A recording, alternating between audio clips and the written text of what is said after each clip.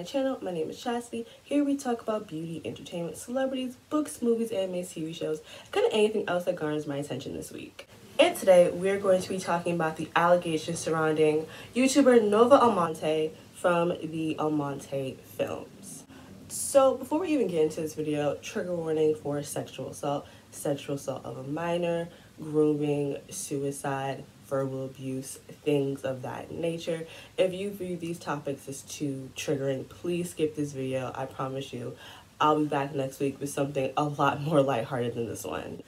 Now, this video is by no means my first time talking about a content creator being accused of sexual assault and things of that nature, but this was the first time I felt actually involved in this situation, because usually I've talked about content creators that I've either always knew something was wrong about them. I might not have known they were assaulting people, but something wasn't clean the buttermilk with a lot of those influencers. Or they were TikTokers, and TikTok really is not my demographic. You know, I'm only 23, but have somehow completely out of a demographic. But this whole situation, Nova was a person that I had been subscribed to for years. It had only unsubscribed maybe 2-3 years ago for a completely unrelated situation. I just didn't like the way they moved in a situation that they weren't even supposed to be a part of. And I was just it left a bad taste in my mouth. I did unsubscribe. But I spent so many years being a very avid subscriber of this person.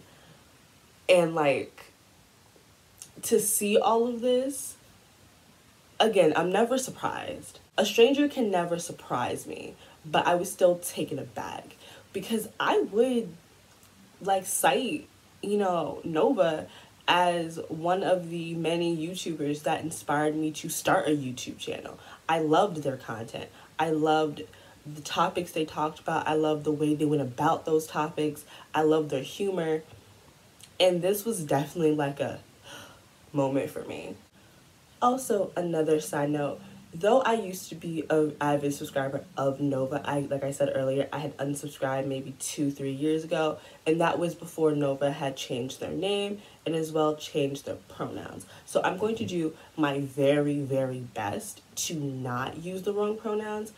But if I do, I just want it to be known that there is no malicious intent behind it, that I am not purposely trying to misgender Nova. Nova, aka the Almonte Films, is a 24-year-old YouTuber from Harlem, which I feel explains the situation perfectly. They started their channel on February 6, 2013. They now have 263k followers. Nova is a vlogger and filmmaker most known for their satirical videos commenting on either current events or social issues. I would say that Nova really rose to fame in the rise of woke culture because a lot of their videos were satirical videos on, social issues. And that was a breeding ground for the pre-hoteps to watch those types of videos from people that seemed smarter than them, and they would eat that shit up. Now, this whole situation started for me on, of course, the Bird app. I was scrolling on the app, and then I see this tweet from Alexis, or Intellectual Media, here on YouTube.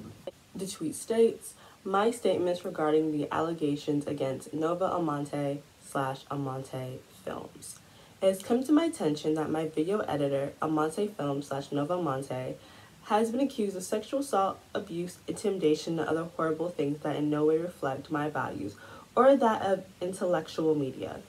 I am devastated and heartbroken. I believe the survivors and have moved to terminate the relationship. I have talked with Almonte and cannot say I believe their version of events. As a rape survivor and someone with severe trust issues, ask yourself how often you see me collaborate with others. I feel violated and betrayed, but that is nothing close to what the victims are feeling. You can get more information from the Instagram page and the attached screenshot. If you are a victim, you can also reach out to that page. Please do not DM me with triggering stories. Please boost this so that other victims can come forward and get the accountability and/or retribution they're seeking and begin to heal. To all victims, I send my love and understanding and hope you get the healing you need." And when I saw that tweet, I was taken aback because I truthfully and honestly never thought that Nova moved like that. Now, after reading the tweet, I went over to the Instagram page to take a look for myself. I will be putting the link to the Instagram page as well as the Twitter page that is spearheading this movement in my description box below. If you are a victim or you know someone that's a victim, please tell them to contact Blaze and she'll help you with what she can. So the Instagram page that has been speaking about this and posting up victims' stories is actually a side page for an artist named Blaze Parde. I am so sorry about your last name. So Blaze has taken it amongst themselves to kind of spearhead this movement and create a platform for these victims to speak out about what happened to them by allegedly Almonte. Hate that I say allegedly, but you know, can't get sued. So the first post on this Instagram says, announcement, Nova Almonte, aka the Almonte Films, has committed multiple acts of abuse, predation, and other acts of violence within many. I don't know if you pronounce this by POC or you just say Black Indigenous POCs. Femmes within the community, if you or someone you know has an experience to share, please DM me at soul.3cents with 2 S's. Anonymity will be respected. I will have the Instagram in my description box below if you or someone you know has an experience with Nova. As well as it says that like what abuses are being alleged. They have sexual assault, emotional abuse, mental abuse, financial abuse, defamation, and gaslighting, to just name a few. And what this movement is asking for is community accountability and for Nova to be taken out of queer safe spaces. As of me recording this video, there are 5 alleged victims. I am not going to read you all 5 of these victims' statements. I would really appreciate it if you would go and read them for yourselves, because there's one thing to hear me and to actually read the words yourself from these victims. Also, I would really appreciate you guys going over to the Instagram and the Twitter and showing as much support for these victims as you can.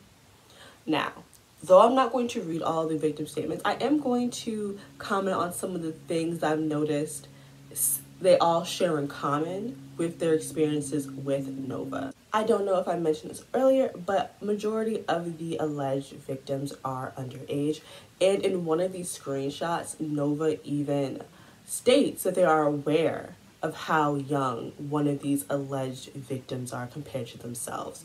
So it seemingly seems like Nova is extremely aware of how young the people they are preying on are. Also, in those same string of messages, Nova is threatening to send their fans over to that person's page so they can attack them. From some of the victims' testimonies, you can see that Nova was allegedly soliciting nudes from these minors and would then get very verbally abusive if they did not get their way.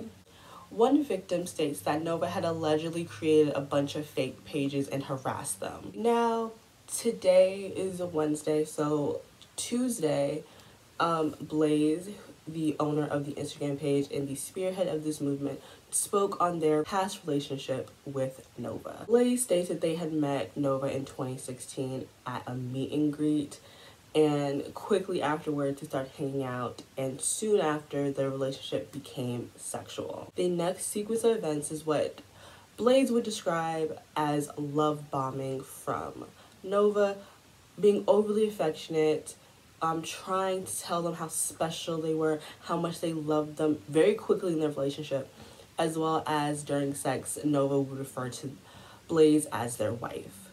Blaze also admits that Nova and Blaze were both mutually toxic to each other. Now, Blaze's mother did not approve of Blaze's relationship with Nova, and as time went on and Blaze continued to take Nova's side, Blaze's mother then kicked them out. Nova then allowed Blaze to move in with them. There, they agreed to be in a monogamous relationship until Blaze felt comfortable being part of a polyamorous relationship. Soon after moving in, Blaze would find out that Nova was texting someone else, and when they brought it up, they were then promptly gaslit by Nova, And then a week later, Nova had moved the person who they were texting in with them. That person from this point forward we will be referring to as C, as stated in Blaze's statement. Blaze states that years later she found out that Nova had emotionally manipulated C into being in an emotional affair. Nova and Blaze had agreed that everyone living there would have to pay bills in order to chip in and things like that. Unfortunately, because of mental health issues, C really couldn't work, and so Blaze took on the brunt of the financial burden because Nova refused to get any other job outside of YouTube. So at that point, Blaze was working 3 jobs and paying for her own things as well as C's. From that point forward, everything in the relationship seemed to be going fine until Nova realized that Blaze and C were getting too close to each other, and Blaze would be taking up Nova's side and Blaze would be taking C's side. So Nova, as quickly as they brought C into the relationship, kicked C out and then stated that C was manipulating them with their mental health issues. Nova would continue to flirt with other people. That point forward, Nova and Blaze were fighting daily, and when they would fight, Nova would throw Blaze's bipolar disorder back in their face. In the summer of 2017, Nova had went to Europe, and during that time, Blaze had found comfort in another person who promised they would help them get out of the situation, but instead just used them for sex. Nova finds out about that situation and uses it to manipulate Blaze into agreeing to be in a polyamorous relationship. This is how they ended up in this triad where Blaze states that she was at her worst during this specific point in the relationship. Nova was emotionally abusing them, saying that they're not as good as their other partner and a lot of other horrible things. And it got to the point that towards the end of this relationship, Blaze ended up in the hospital. Blaze even admits that during this point of the relationship, because of all of the emotional financial abuse they were going under, they were completely out of character, going as far as trying to break up Nova and the other person in their relationship. Nova ended up finding out, and that's when they broke up with Blaze and kicked them out.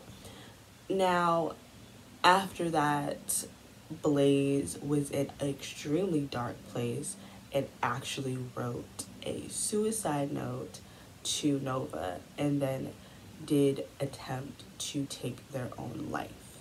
In the winter of 2020, that is when Blaze and Nova would reconnect and hash out their old relationship and give apologies where apologies were due. Now, Blaze also states that during this meetup, Nova was bringing up their past sexual relationship a lot, but Blaze had just chalked it up to just really bad jokes. From that point forward, Blaze and Nova were not particularly friends, but they were on equal footing with each other. As I stated, from that point forward, Nova and Blaze were very cordial with each other up until Blaze had saw a very concerning post on Nova's social media. So out of concern, they hit them up, and what they were trying to do was just talk to them, but Nova came over to Blaze's home where they told them about their partner cheating on them, and not just that, but cheating on them with an abuser. Blaze would then try their best to comfort Nova the best they could. They actually ended up watching a movie in Blaze's room, and then as the night winded down, Blaze offered their couch to Nova. Now, as Blaze went to sleep, Nova did not move to the couch, and Blaze states that they remember someone touching them and caressing them while they were half asleep. You can tell that afterwards, Blaze was not sure what happened and chalked it up to a very bad dream until they started experiencing severe PTSD and being triggered afterwards. And Blaze was then silent until they started seeing other victims of Nova. Once realizing that they were not alone, Blaze decided to start up this movement to help push out the voices of these young people who were afraid of coming forward because Nova does have a decent amount following who would very readily attack them if given the command. This situation seems to have been going on longer than I thought, maybe a year plus. In one of these screenshots, Nova does mention a video by one of the victims. I tried to find it on YouTube, but I couldn't find it. So if you can find the video, please like DM it to me on Twitter. I would love to watch it. But when I say the situation has been going on longer than I thought, Nova has not posted on either of their YouTube channels in about a year. Their Twitter and Instagrams are completely scrubbed clean, not a single post there, and their Facebook page is gone, which to me looks a little suspicious, looks a little guilty. You don't just completely dip off social media if you ain't do nothing wrong. People are lying on your name, because why would you do that? Because now that you're gone, how do you defend yourself? You see what I mean? The completely gone of all social media, it does not look good for Nova. And I think what they're trying to do is that, like, if I like lay low for a while and then come back, no one's gonna mention like what I did, they might be able to get away. Because I don't think a lot of their fan base even knows what happened. They just know that like Nova is just gone from social media. That at most maybe they're taking a break. I believe these victims, they are children who were taken advantage of by one of their favorite YouTubers, especially somebody with the almost perceived prestige that Nova had, because they are perceived to be smarter than everyone else. I think a lot of people just wanted to be around them because they seem so intellectual, they seem so wise beyond their years and so knowledgeable. And that is definitely the type of person that young teenagers kind of gravitate to in order to make themselves feel more mature. And again, the screenshots from Nova themselves talking to their friends are very damning in my opinion. They don't look good. So yeah, that's pretty much it. I really wanted to make this video because when I was like looking on YouTube, I would see the words like Almonte films rape or Almonte films victims, but no videos talking about this situation would pop up. And so I felt like this needed to be brought to YouTube. And I know I don't have like a big following, but still I have a voice. Everyone's voice matters. And I really just wanted to bring this to the attention of anybody who could see this, you know, and as well bring support to the victims and to Blaze. I have so much respect for Blaze because after everything they went through, they're still doing this and trying to give voices to the voiceless. And as a survivor myself, I commend Blaze for everything they are doing. And I know it must be hard to have to relive your trauma and other people's traumas, but you're doing it, and I support you, and I'm extremely proud. So again, please check out the Instagram and Twitter for the survivors. Please show your support. Please uplift their voices because these young kids need it. But yeah, that's pretty much it. It feels weird to say like and subscribe after a video like this, but that's the whole YouTube spiel. So yeah, I'll see you guys in my next one. Bye guys.